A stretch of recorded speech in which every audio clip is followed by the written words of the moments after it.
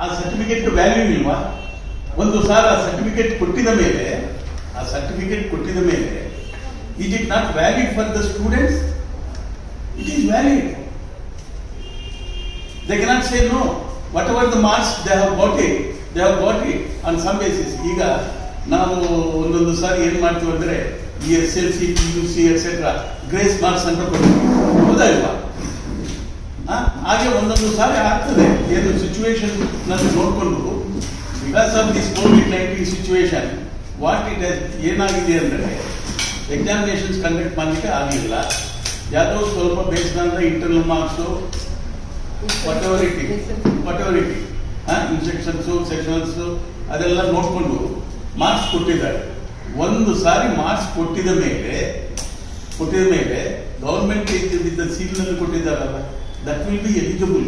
ನಾನು ಲಾಸ್ಟ್ ಇಯರೇ ಹೇಳಿದ್ದೀನಿ, they should not have done it only based on the CET ಮಾಡಬಾರದಾಯಿತು.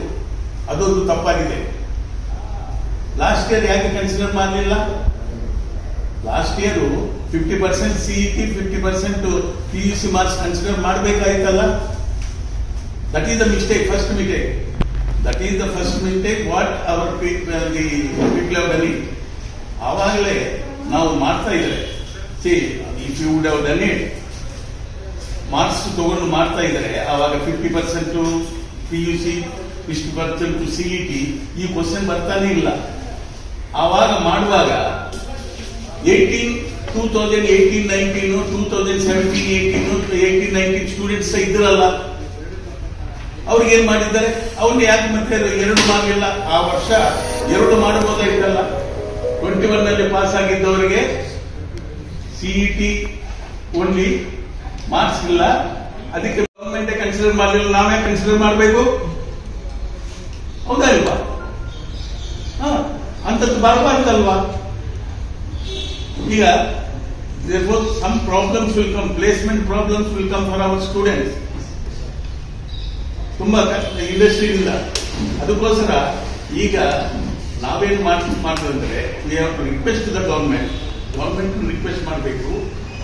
ಯಾಕೇನು mistakes ಆದ್ರೆ correct ಮಾಡಲಿಕ್ಕೆ ತಪ್ಪೇನಿದೆ. ನಾನು ಯಾಕೆ ಹೋಗಬೇಕು ಅನ್ನೋದು ಹೇಳ್ತೀನಿ. ಈಗ ಸಿಂಗಲ್ ಬೆಂಚ್ ಎಷ್ಟು ಟೈಮ್ ತಗೊಂಡಿದ್ರು? ತಾವು 30 ಡೇಸ್ ತಗೊಂಡಿದ್ರಿ. ಡಬಲ್ ಬೆಂಚ್ ಹೋದ್ರೆ ಎಷ್ಟು ಟೈಮ್ ತಗೊಳ್ತಾರೆ? Another minimum 30 days of 2 months. 1 ತಿಂಗಳಾಗ್ತದೋ 2-3 ತಿಂಗಳಾಗ್ತದೆ, ಎಲ್ಲಿಗೆ ಬರೋದಿಲ್ಲ. ಅದು ಆದ ಮೇಲೆ suppose if it comes against students again they will go to supreme court. ಅವಾಗ ಏನಾಗ್ತದೆ? One postponing 1 semester, 2 semester, if they lose it, what about the career of the students?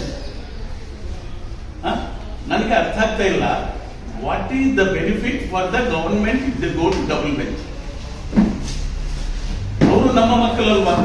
ಇವರು ಸಹ those students ಅವರು ಎಷ್ಟು ನಿಜವಾಗಿ ಕಷ್ಟ ಅನುಭವಿಸಿದ್ದಾರೆ ಅಂದ್ರೆ, ಕ್ಲಾಸಸ್ ಇಲ್ಲ ಸರಿಯಾಗಿ, ಆನ್ಲೈನ್ ಕ್ಲಾಸಸ್, ಮತ್ತೆ ಅಂತದ್ದು ಇದರಲ್ಲಿ CET ಬಂದಿದ್ದಾರೆ. We have to appreciate them.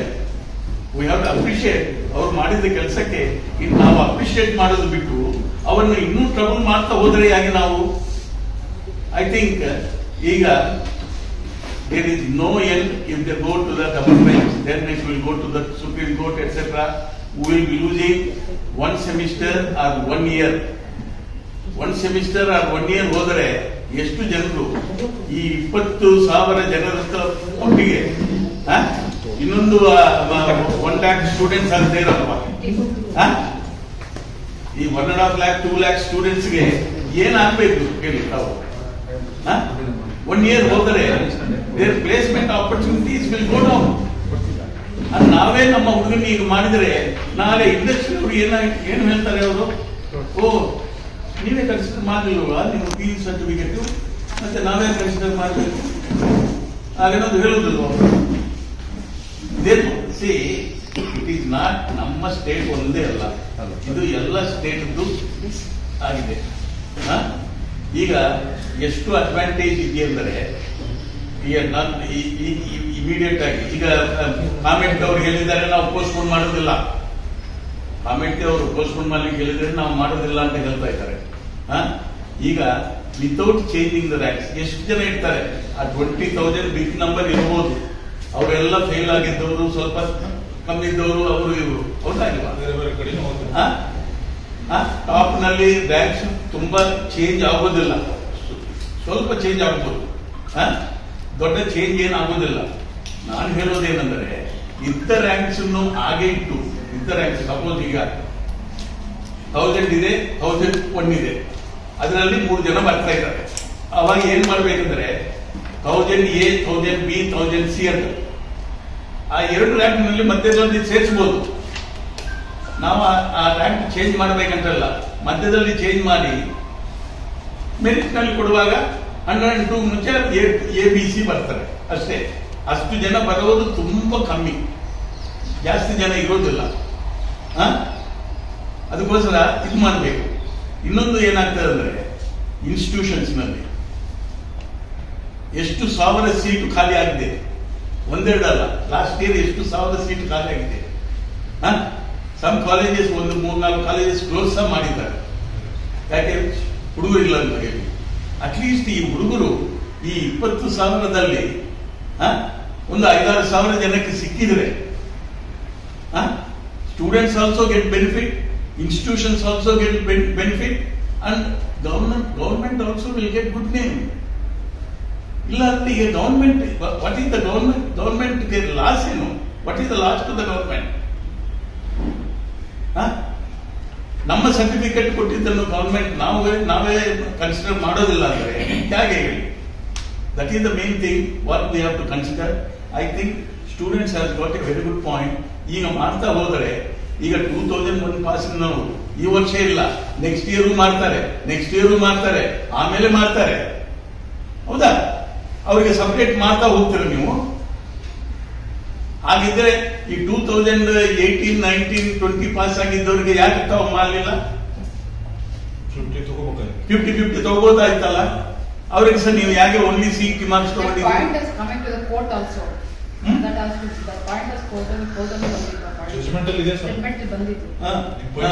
Point valid point 19 and 20 batches ಗೆ ನೀವು ಯಾಕೆ ತಗೊಂಡಿಲ್ಲ ಅದು ಬಂದಿದೆ. Coming to the court. ಹೌದು, ನಮ್ಮ ಸರ್ಟಿಫಿಕೇಟ್ ನಾವೇ ಕನ್ಸಿಡರ್ ಮಾಡೋದಿಲ್ಲ ಅನ್ನೋದು ಬಂದಿದ್ಯಾ? ಇಲ್ಲ, ಅದು ನಾನು ನೋಡಲಿಲ್ಲ ಇದರಲ್ಲಿ.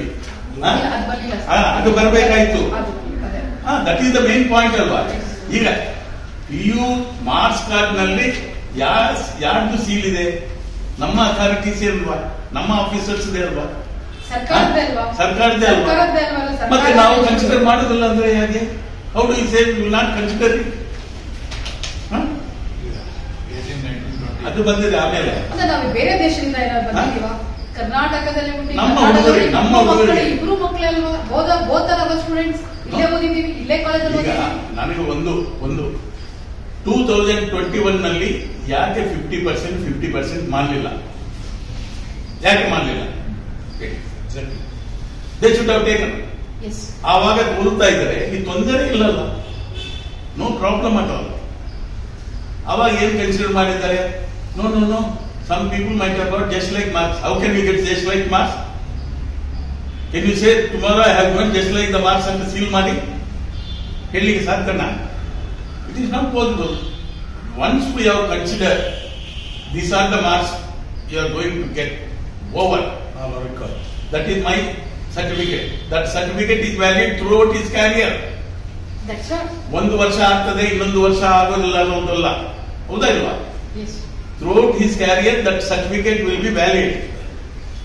ನಾಳೆ 3 ವರ್ಷ 4 ವರ್ಷ ಆದ ಮೇಲೆ ಅವರು ಪ್ಲೇಸ್ಮೆಂಟ್ ಹೋಗುವಾಗ ಏನಾಗ್ತದೆ? ಪ್ಲೇಸ್ಮೆಂಟ್ ಹೋಗುವಾಗ ವಿಲ್ ನಾಟ್ ಕನ್ಸಿಡರ್ 2001 ನಲ್ಲಿ ಪಾಸ್ ಆಗಿದ್ದವನು ನಾವು ಕನ್ಸಿಡರ್ ಮಾಡಲಿಲ್ಲ ಅಂದ್ರೆ ಬಿಡ್ತಾರ? ಎಲ್ಲಿ ಹೋಗ್ಬೇಕು ಅವರು? ನಾವೇ ಮಾಡಿ then you should have conducted the exam. ಅದು somebody misguided the government. There is nothing. I think now ಸ್ವಲ್ಪ ಗವರ್ಮೆಂಟ್ ಸ್ವಲ್ಪ ಅಡ್ಜಸ್ಟ್ ನಾವು ಹೋಗಿ ಹೇಳಿದ್ರೆ they may consider your view. Otherwise our students are losing. Please remember, competition is so tough today. ಒಂದು ವರ್ಷ ನಮ್ಮ ಹುಡುಗರಿಗೆ ಪ್ಲೇಸ್ಮೆಂಟ್ ಕಮ್ಮಿ ಆದರೆ, ಪ್ಲೇಸ್ಮೆಂಟ್ ಇಲ್ಲ ಅಂದ್ರೆ ಮತ್ತೆ you can see it will take few years again to build up that one. That we should not lose. Today we are top. Karnataka state is the top in technical education in the country. We know our students are doing so well. Do you mean say if you would have conducted the examination on that day, our students should have come? They would have done very well. And they can apply at any time after 1 year, 2 years, 3 years, 4 years ಆದಮೇಲೆ apply ಮಾಡಬೇಕಾಯಿತು. Therefore ಇದನ್ನು ಸ್ವಲ್ಪ ನಾವು ಗಮನಕ್ಕಿಟ್ಟುಕೊಂಡು we have to bring it to the notice of the government. ಇನ್ನು ನನಗೆ ಅದಲ್ಲ, certificate ನಾವು marks consider ಮಾಡಲಿಕ್ಕೆ ಹೋಗ್ಲಿಲ್ಲ ಅಂದ್ರೆ ಯಾಕೆ?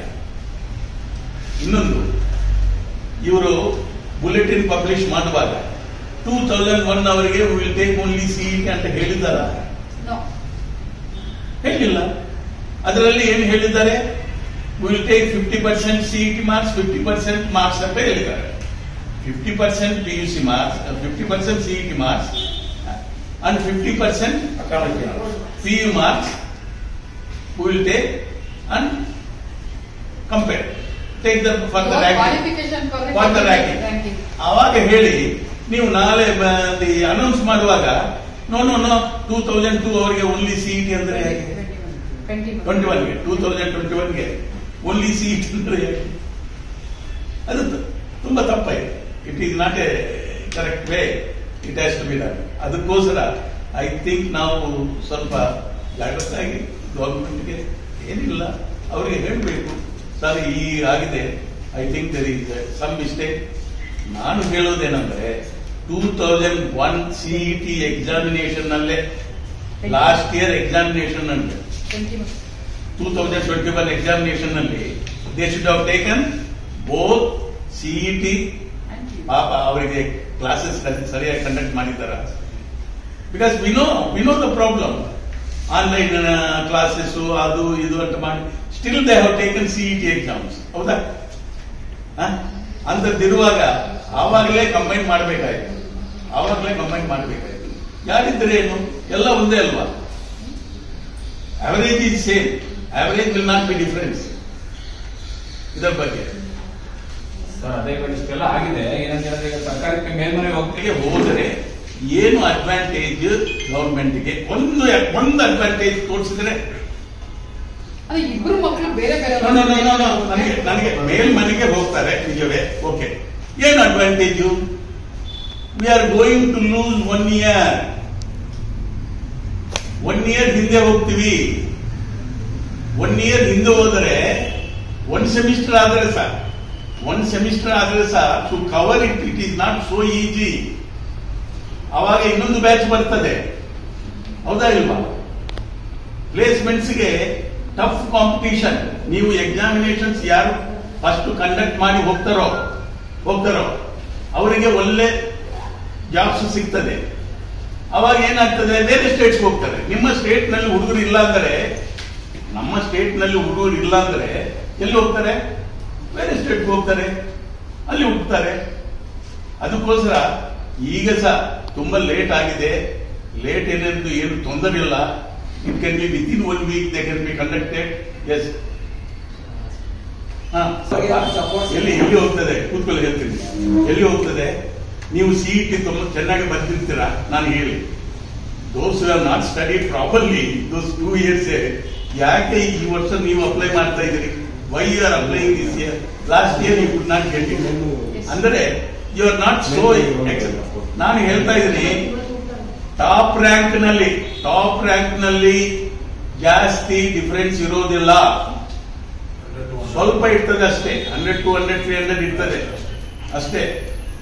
With in the time number of seats R more. ಇವರೆಲ್ಲ ಬರೋದು ಲಾಸ್ಟ್ ರ್ಯಾಂಕ್ಸ್ ನಲ್ಲಿ ಬರ್ತಾರೆ. ಬೇಕಾದಷ್ಟು ಇಂಜಿನಿಯರಿಂಗ್ ಸೀಟ್ಸ್ ಇದೆ. ಲಾಸ್ಟ್ ಇಯರ್ ಎಷ್ಟು ಸಾವಿರ ಸೀಟ್ಸ್ ವೇಕೆಂಟ್? 30 ಮೇಲೆ.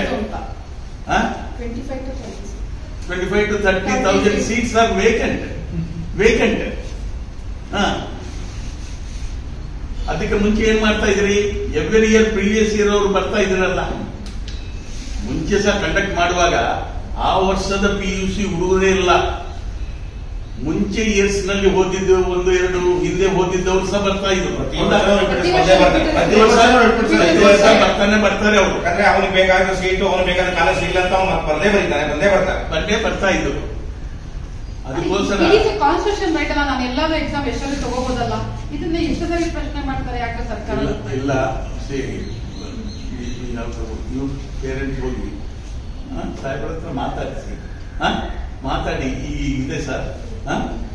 ಈಗ ತಗೊಳ್ಳಿ, ನಮ್ಮ ಪಾಯಿಂಟ್ ಸರ್ ಜಾಸ್ತಿ ಬರೋದಿಲ್ಲಮ್ಮ ಡಿಫ್ರೆನ್ಸ್ ಸರ್. ಮಾತಾಡ್ಲಿಕ್ಕೆ ಅವನೇ ಮಾಡಲ್ಲ. ನಾವು ಹಿಂದೆ ಹೋದಾಗ ನಾವೆಲ್ಲ ಹೋಗಿ ನಾನು ಅಸಮಾನಗಳಿಗೆ ರಿಕ್ವೆಸ್ಟ್ ಕೂಡ ಕೊಟ್ಟೆ, ಮಾತಾಡ್ಲಿಕ್ಕೆ ಅವಕಾಶ ಕೊಡಲ್ಲ. ಕೊನೆಗೆ ಅವರು ನಾವೇನು ಮಾಡ್ಲಿಕ್ಕಾಗೋದಿಲ್ಲ, ನಾವು ಮಾಡೋದೇ ಸರಿ ಅಂತ ಹೇಳಿದ್ರೆ ಈಗ ಮೇಡಮ್ಗೆ ರಶ್ಮಿ ಮೇಡಮ್ ಏನಿದ್ದಾರೆ, ಅವರು KE ಅಥಾರಿಟಿ ರಮ್ಯಾ ಮೇಡಮ್ ಅವ್ರು ಮಾಡೋದೇ ಸರಿ ಅಂತೇಳಿ ಇವರು ಒಪ್ಕೊಳ್ತಾ ಇದ್ದಾರೆ.